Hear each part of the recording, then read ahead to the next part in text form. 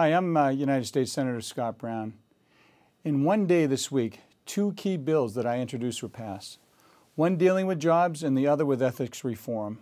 While this Congress is famous for its divisions, we saw what this place can look like when people decide to ditch the party politics and put America first.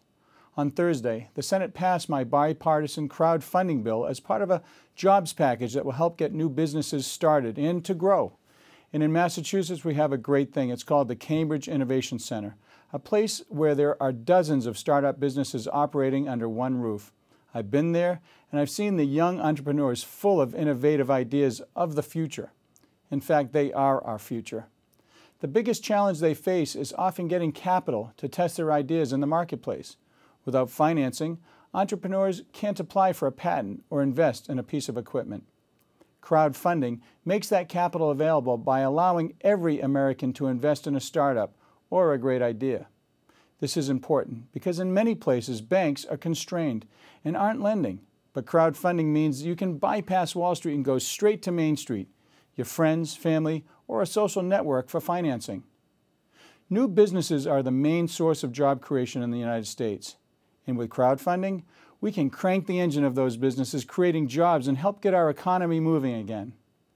Also on Thursday, we finally sent my bill to ban insider trading to Congress, the Stock Act, to the President so he can sign it into law. This is an important step toward ending the deficit of trust that is hurting our democracy. You might recall the 60 Minutes investigation last November.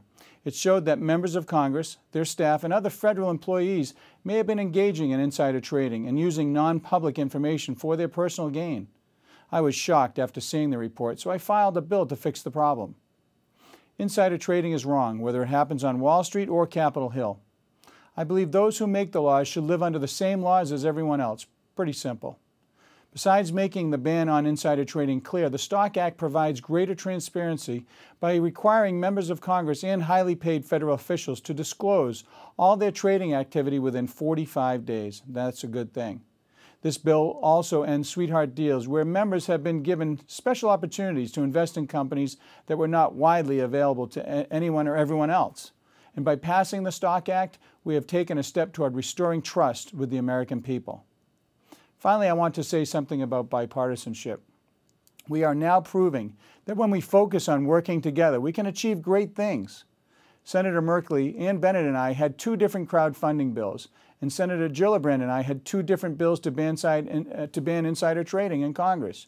But rather than fight about which bill should emerge, we worked together, and that's how it should be. And the bills were passed, and they were made better because of that working together. Good bipartisan deeds like these can lead to other good bipartisan deeds. Let's use this as a model to get things done and pass more jobs legislation to help Americans get back to work right away. Thank you.